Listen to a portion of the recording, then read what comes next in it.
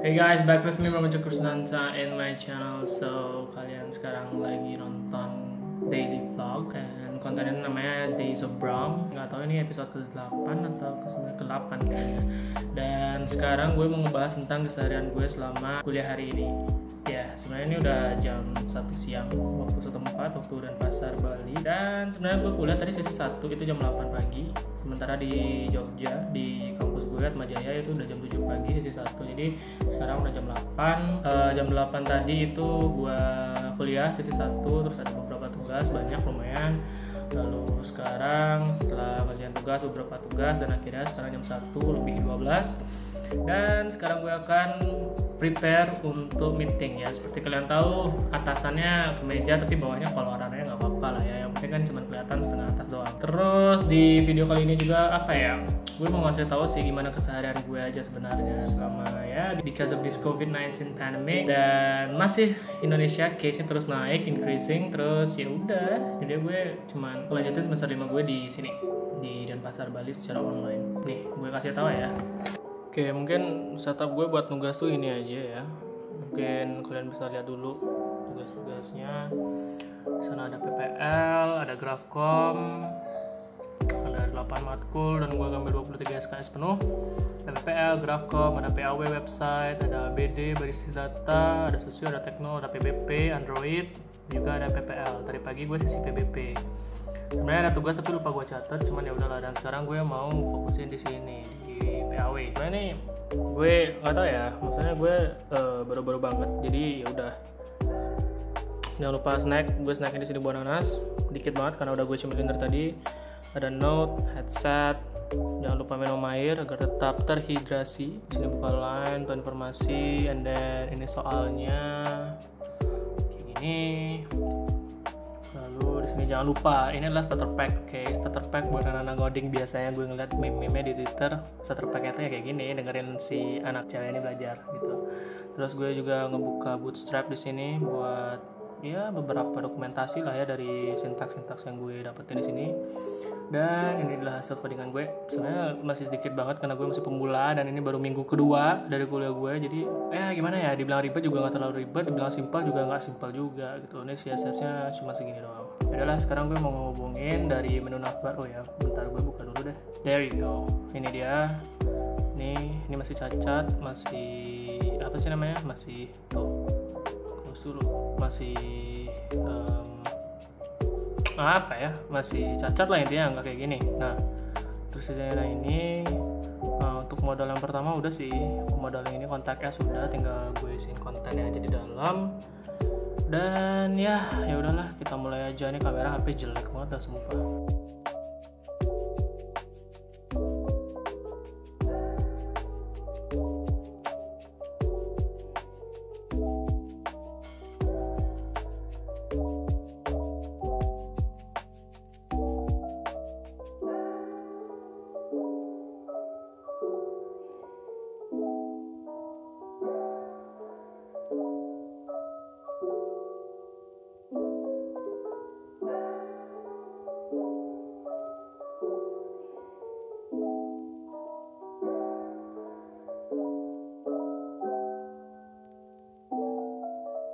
Oke, gue sekarang udah ngerjain tugas dan itu pun belum selesai karena masih ada beberapa error dalam form modalnya. Gue masih nggak ngerti dan gue masih mencari tahu apa penyebabnya. Dan sekarang udah jam 2:03 dan gue lagi kelas sekarang menggunakan Microsoft Teams. Kalau bisa lihat di sini juga tuh, itu dosen gue, shout out to Paidu, dan ini teman-teman gue. Ya, kelasnya kayak gini aja sebenarnya. Udahlah ya, kelas dulu, bye. Oke, sekarang meetingnya udah selesai. Nanti bakal 1 jam lagi. Setelah ini ya, 1 jam lagi bakal ada meeting lagi. Dan sekarang dikasih waktu untuk kesempatan untuk baca PPT, baca materi. Dan ya, materi dapat di satu kuliah. Dan sekarang gue mau baca dulu, oke? Materinya 43 slide. Ya udahlah, nikmatin aja.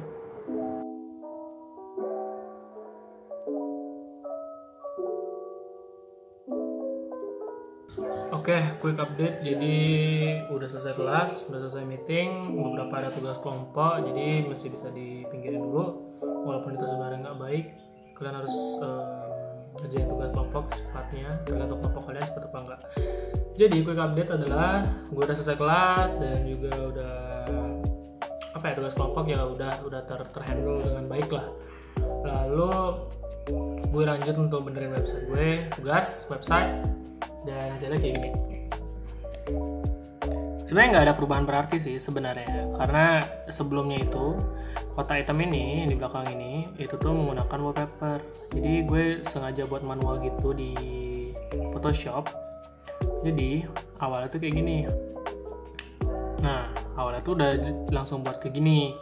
Terus akhirnya gue cari tahu akhirnya gue ketemu problemnya di sini gitu.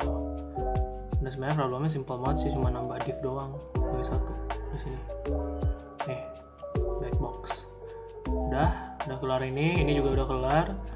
Jadi kalau misalnya kita pencet di sini kontak us bakal keluar formnya. Lalu di sini juga bakal keluar form yang sama. Jadi gue harus buat lagi satu untuk nyambungin room sini ke auto reservation ini. Ini sebenarnya unguidednya kemarin sih, dan sekarang gue ngerjain tugasnya. Udah mungkin gitu aja quick update-nya. Dan apa ya, habisnya gue mau langsung ke keundangan, dan ya udah sih hari ini udah selesai. Mungkin lanjut ntar malam aja kali ya. Ntar malam gue bakal lanjut ngoding lagi beberapa tugas menggunakan Word dan juga PowerPoint. So jangan sampai lupa tunggu gue. Oke, bye.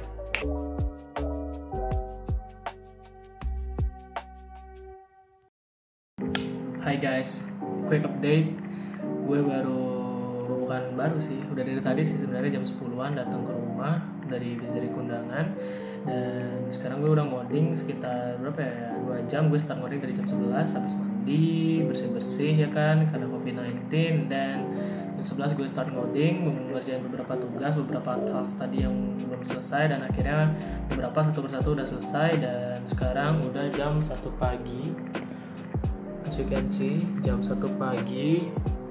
Codingannya masih banyak banget yang belum. Gue sekarang nyambungin dari modal segitu banyaknya buat HTML doang. Yaudah, mari kita lanjut.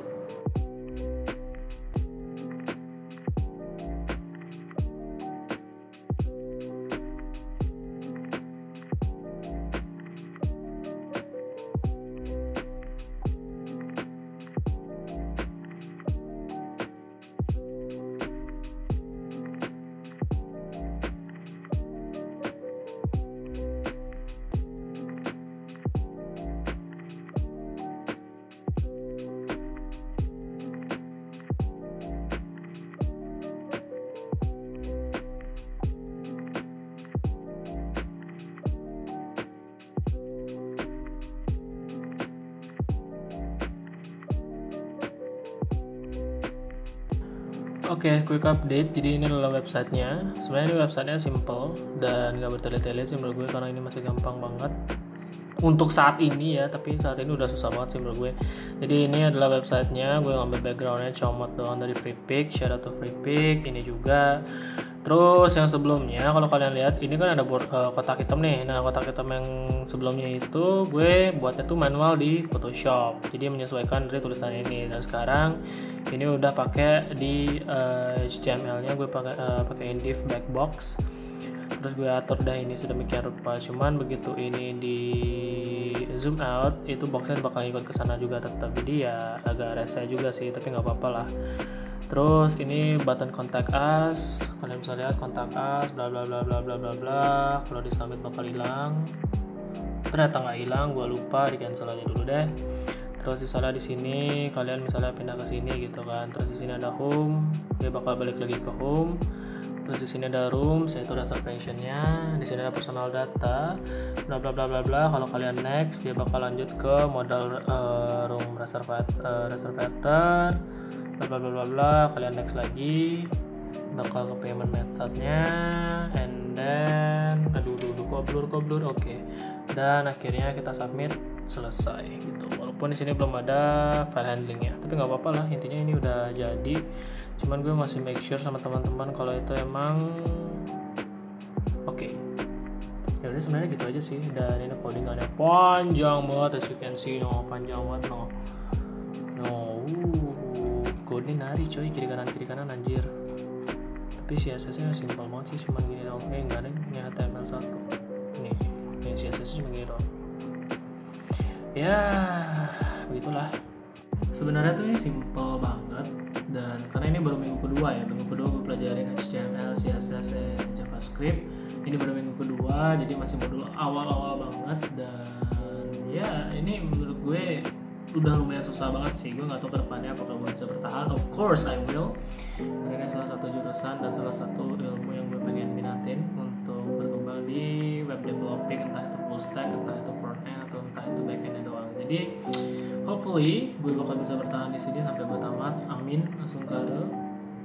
Dan apa lagi ya? Udah mungkin segitu aja sih di in the life of Bramantya Krisnanta, versi programmernya, versi ngalongnya, versi begadang terus buat tugas.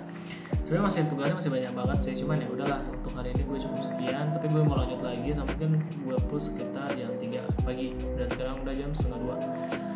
Mumpung besok Sabtu dan besok libur, ya udahlah ya, kenapa gak kita push tugas saja. And hopefully everything is doing okay. I hope that everyone is doing fine. And then tetap jaga kesehatan, wash your goddamn hands, jangan lupa pakai masker, ingat protokol kesehatan, hand sanitizer tetap di kantong. Okay, I'm Bramantya Krisnanta. Until next time, peace.